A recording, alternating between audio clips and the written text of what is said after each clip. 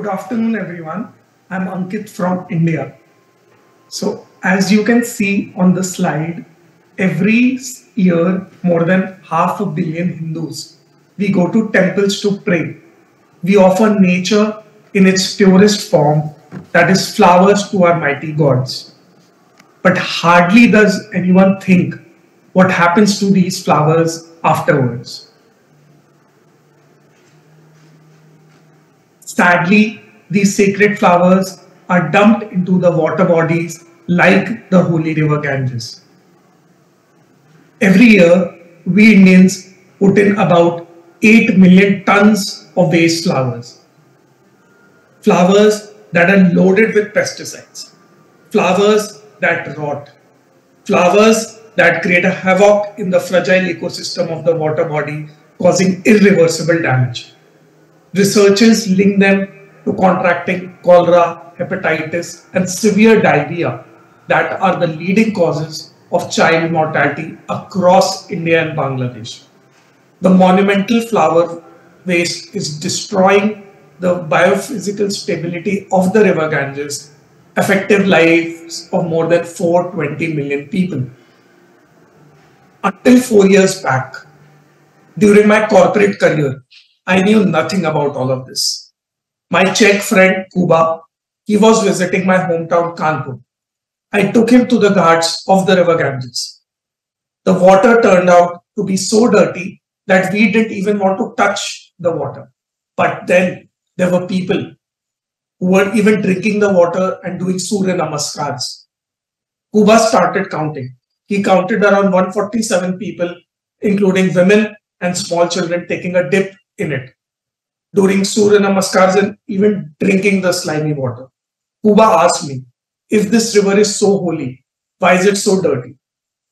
There was innumerous reasons. There's fecal sludge, open drains, refuse from tanneries and factories. Everything goes into the water. And he asked me, why don't you do something about this? I was like, friend, this is India. This is the river Ganga, the second biggest river in this world.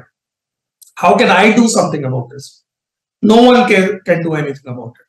And the moment I said this, a nearby temple dumped in a temple full of flowers in the water. I was like, wow.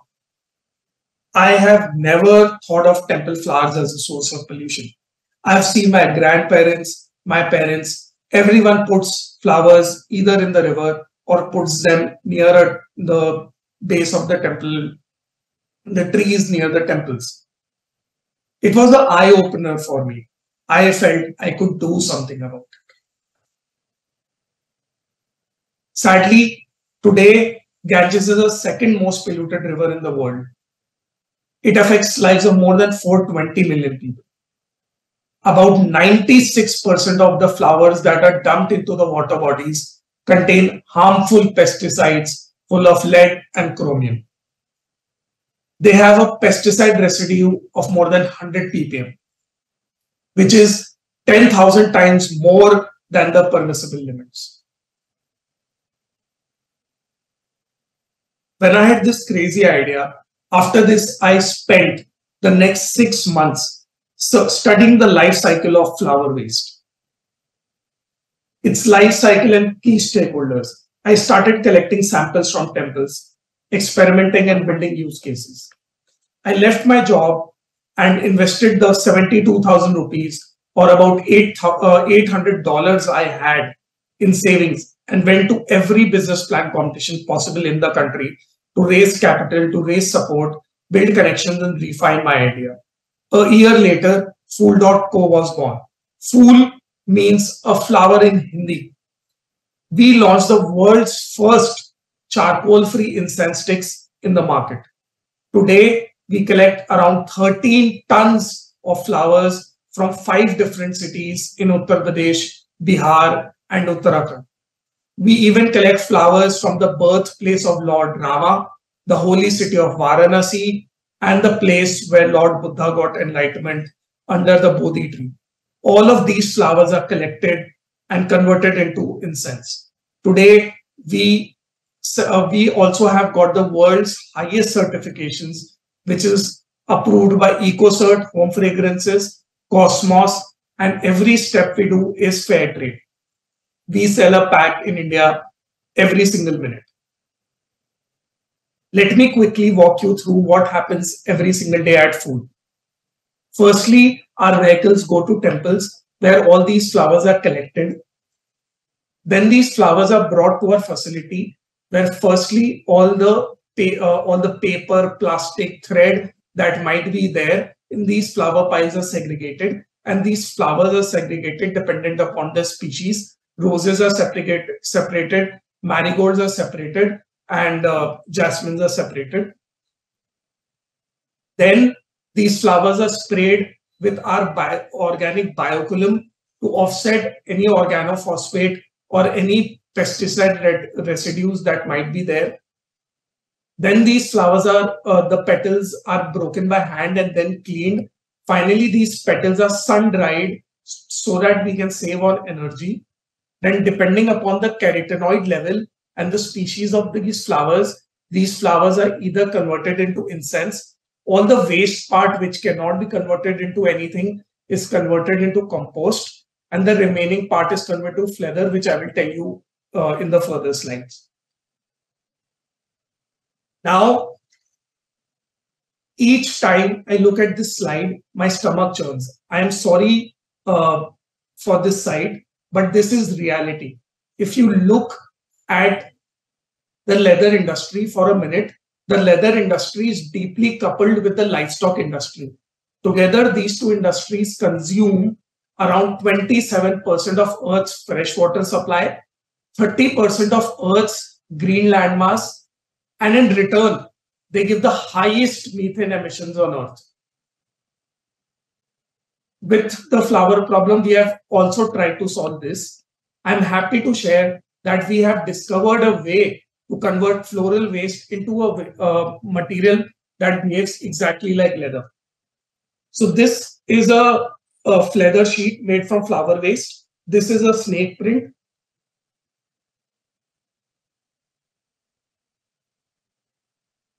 This is a normal cow print. These materials behave exactly like leather.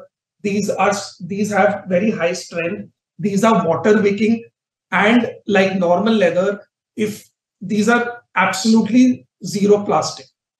For example, if your car cover seat is made from leatherite, and if you sit on it, you will have sweat on your back. The same, we have been able to convert all those issues and ensure that leather behaves exactly like leather. This can be fine-tuned for its tensile strength, elasticity, any kind of 3D feature that you want, any color, any finish. Currently, we are working with 3 global brands and supplying the material to them where leather is being converted into bags, belts, and shoes. Now, even our process is very rapid and eco-friendly. For example, it takes around 3 years for a cow to grow, and then it is slaughtered to get the size of the hide. We do the same thing in our lab in 3 weeks. We are currently working on systems so that this process can be even done faster. Now, this is the same ghat that I had taken my friend Kuba 5 years back. We ensure that not a single flower goes into the water today. Now I want to share something else with you.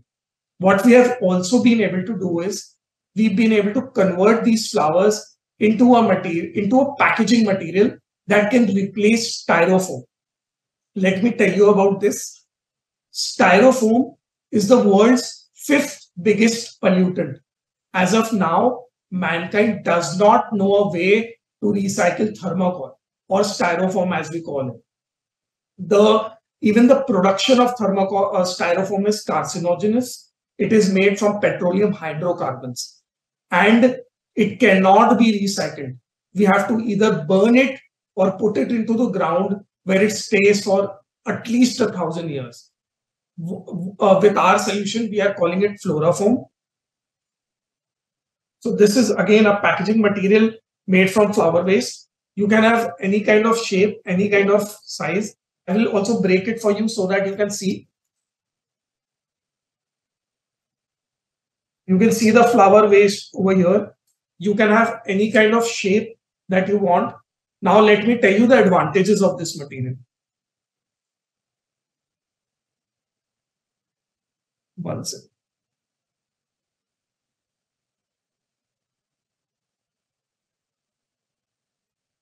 Can you see my screen?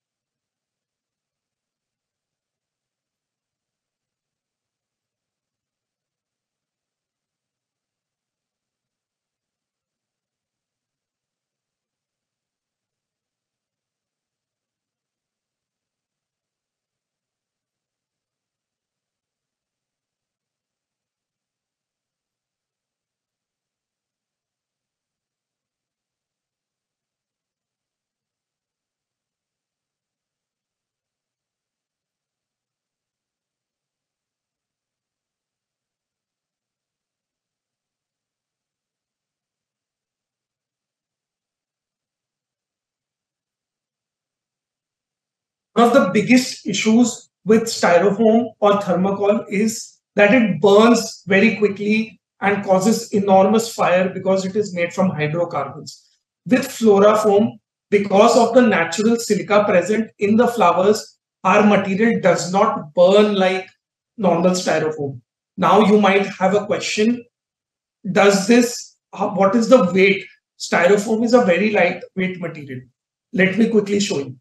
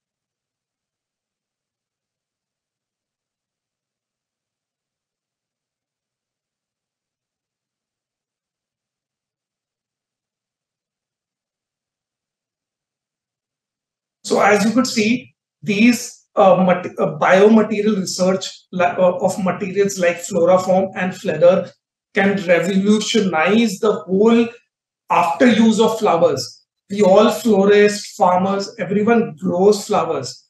But once they have been used, what happens to their afterlife? We can actually create a $1 billion industry from this, which is not only sustainable, is financially viable, and also can help the planet. Now, the closest to my heart of the choice of work that I do. So about every year, there are about 1.3 million manual scavengers in India. Manual scavengers are people who jump neck deep into clogged sewers and scrape human feces from dry toilets, then keep it up on their heads to finally walk kilometers to dispose the excreta off.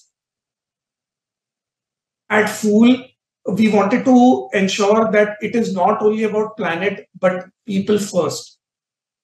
I'm happy to share that today we employ around 273 women from this community who and convert them into incense on a daily basis.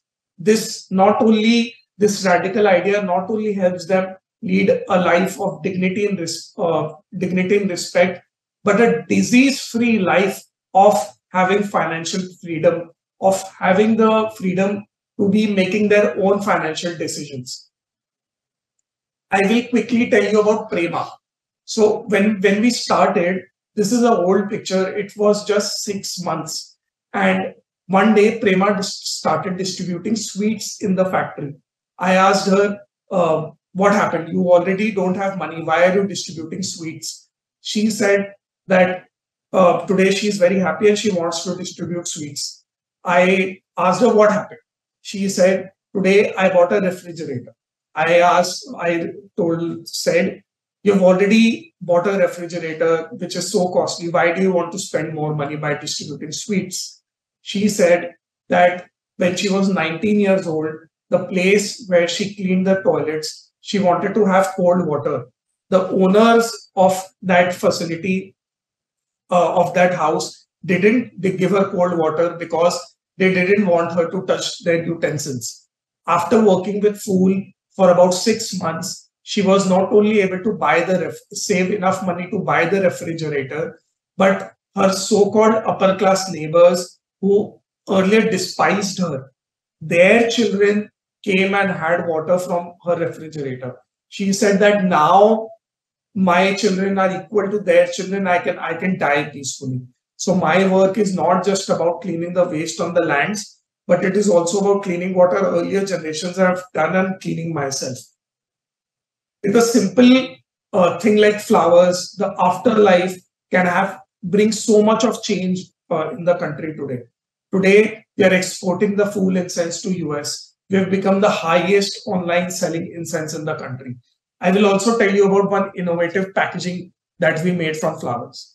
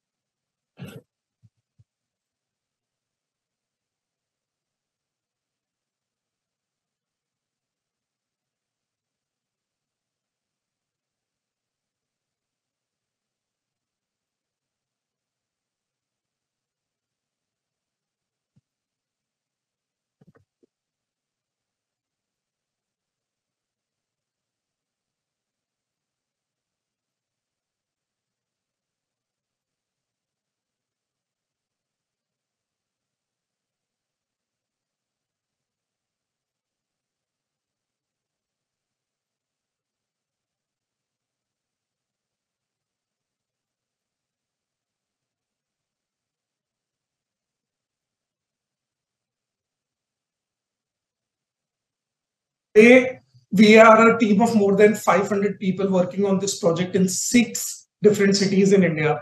And we are also planning to expand to Southeast Asia now.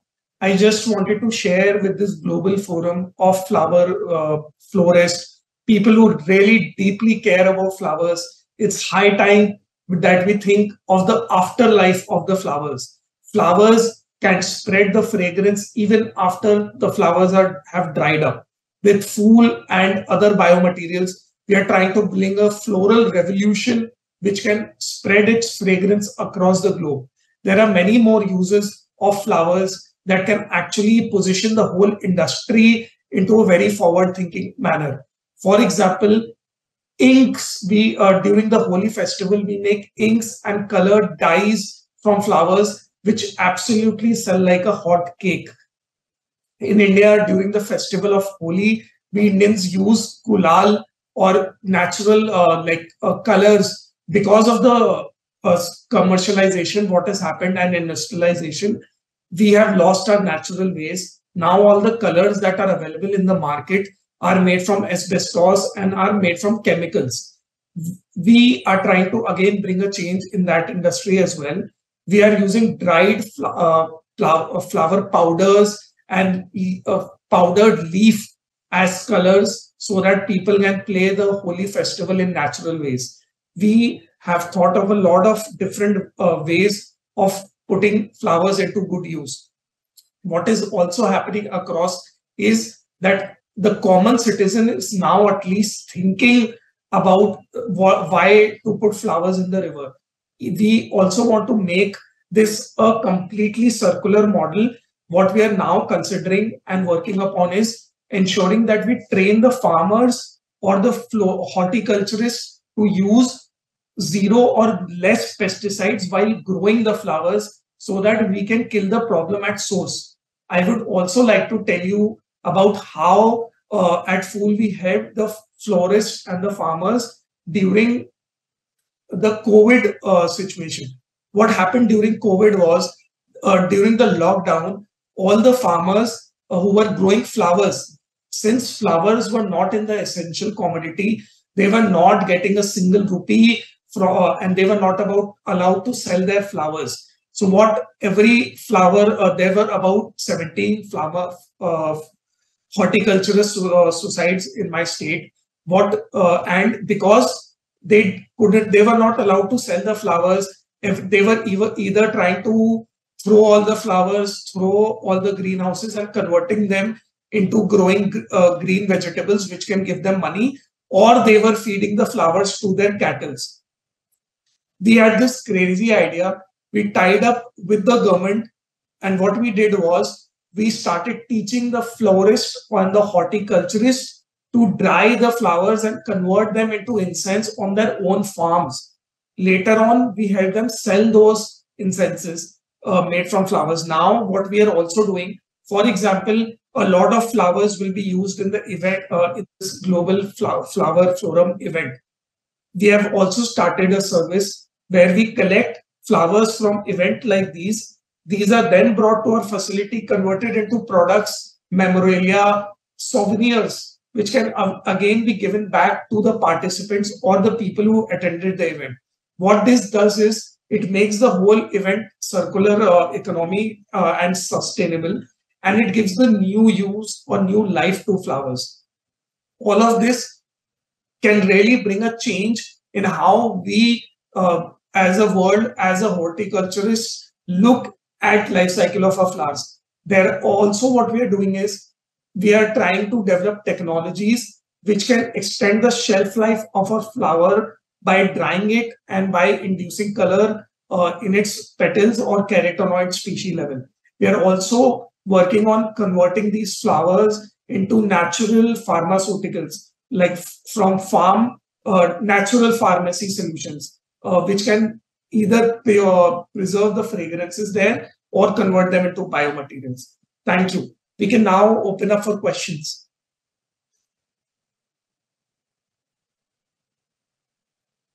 Thank you very much. 네, 고맙습니다. 자, 여러분 다시 한번 박수 부탁을 드리겠습니다. 네, 발표 수고해 주셨는데요. 지금부터는 질의응답 시간을 잠시 가져보도록 하겠습니다. 역시 궁금한 점이 있으시다면 손을 좀 들어주시고요. 저희가 마이크 전달을 드리겠습니다. 네, 혹시 질문이 있으실까요? Please ask questions. I think it's very important for you people, the florists, the horticulturists, to see how flowers can also spread fragrance once they are gone. So if you ask me questions, I'm open for collaboration, helping you if you want to do something similar. Whatever questions you have, please ask. 네, 혹시 현장에서 함께 해주시는 참석자분들 가운데서 질문이 있으시다면 남겨주시고요. 오늘처럼 이렇게 함께 소통할 수 있는 기회가 참 귀한 시간입니다. 혹시 있으시다면 전해주시죠. 네, 혹시 질문이 있으실까요? 네, 좋습니다. 마이크를 좀 전달을 부탁을 드리겠습니다. So we have one question. Yes, please. 강의 잘 들었습니다. 인센스 스틱이랑 가죽 외에 꽃에 생명을 주는 다른 계획을 하고 있으신 일이 있으신지 궁금합니다.